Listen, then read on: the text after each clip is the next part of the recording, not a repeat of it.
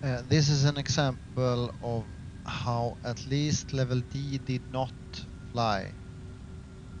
Let's turn off the live weather for a second and just put it at clear sky. So like that. So if I, for example, are fairly stable here at 208 knots, let's say, let's just trim it out to be more stable. I have gears out.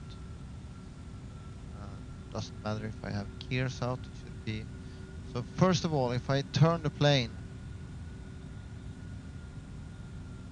you can see that the yaw damper is, it yaws too much in this, and the nose dives. So I was fairly trimmed at this point. So fairly trimmed. Let's trim it out perfect. Let's trim it out perfect. So with 208 knots, it flies very stable. So let's see. There we have something little too much. Too much. So now the plane flies quite stable, and I put it into a turn. You see the yaw damper, or the yaw, it's too much yaw, and now I released the controls, and now it pitches down with 2,000 feet a minute, and it very fast goes back to level flight. This is not how it's supposed to be. When I put it in a turn, it should barely, and put the controls to neutral, it should be fairly neutral in this position.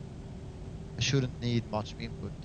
As you can see, I need input, a lot of aileron input to keep it in this configuration, and I need a lot of elevator to keep it in this position. Shouldn't need this much elevator, shouldn't need any aileron to keep it in this turn. It should not only need a little elevator to keep it in a turn. And this does not work as it should with the cruising flight model. But if I now let go, it should be quite stable in this turn. But it dives with Terrain ahead. 2,500 feet a minute, Sink rate. and goes Terrain to ahead. Pull up. Sink rate. goes to Terrain ahead. Pull up. Sink rate. 10 degrees Terrain of ahead. Pull up. Too low. Terrain. Terrain ahead. Pull up. Flight slope. Oh, there we have it.